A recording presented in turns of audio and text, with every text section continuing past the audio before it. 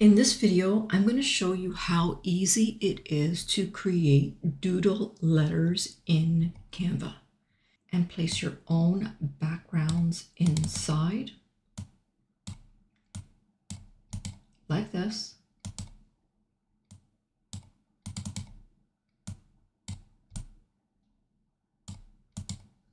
To use on your designs. So let me show you how I created these doodle letters. Let's get started. All right, I'm going to add a new page. Now, the first thing that we're going to do is we're going to create our doodles. So we're going to go to Draw. And if you have an iPad, this actually works really, really well with an iPad. You can open up your iPad, your Canva on your iPad, and then you can use your Apple Pencil to make squiggly lines. But I'm going to try and do that with my mouse.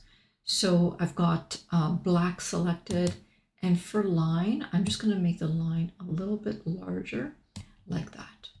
I'll come to my workspace now, and I'm going to make a couple of squiggly lines. Now, the trick to this is to not release the mouse. Keep the squiggly line all one line. Okay, so I'll show you what I mean. So I'm going to start by going down, up, down, up. And now I'll create another one. Now, of course, this isn't straight. It works better with an Apple Pencil, that's for sure. Or you can even use a straight line, multiple lines, and connect them together.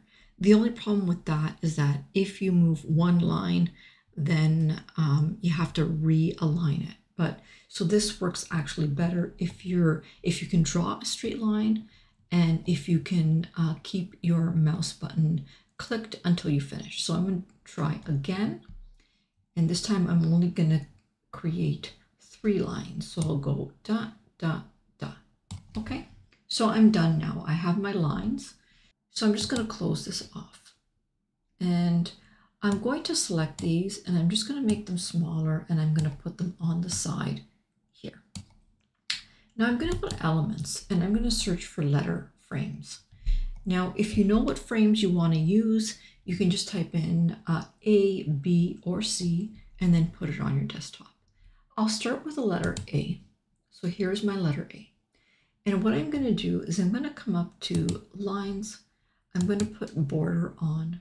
I'm going to change the border weight to 2, and I'm going to make that a little bit larger, and I'm going to change the color of that to white. And what we'll do is we'll just put a couple of lines on our workspace, just so that we can, when we're creating the letters, we can create them all the same size. So I'm going to grab this letter frame, and I'm just going to put it on my workspace and just resize it. And now I'm going to rotate it slightly like that. I'm going to make a copy of this, and I'm going to rotate it the other way. And what you want to do is you just want to make sure that you can see both ends of the rotation. So I'll make another copy of that, and I'll place it like that.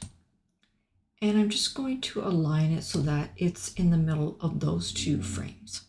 And now I'm going to remove the color and just make it transparent. So now I can come in and put any background I want into this letter frame. Now the last part is putting our doodles on here. So I'm going to grab one doodle, and I'm going to put it on my frame. Now let's just bring that to the front. That way we have our doodles in front, and we can work with them. Okay, I'll make another copy of this, and I'll place it over here. And don't forget, we've also got this one right here, which you can alternate and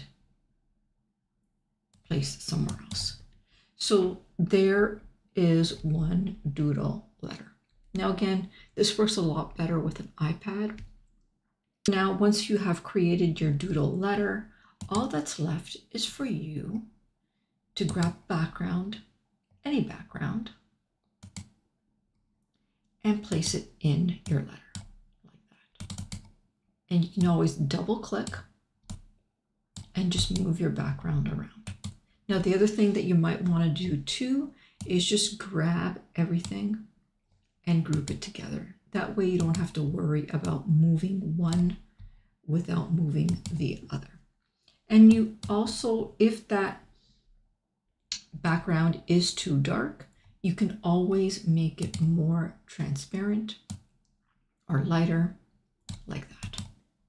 Let me show you what the doodle letters look like once I finished. So this is what my doodle letters look like.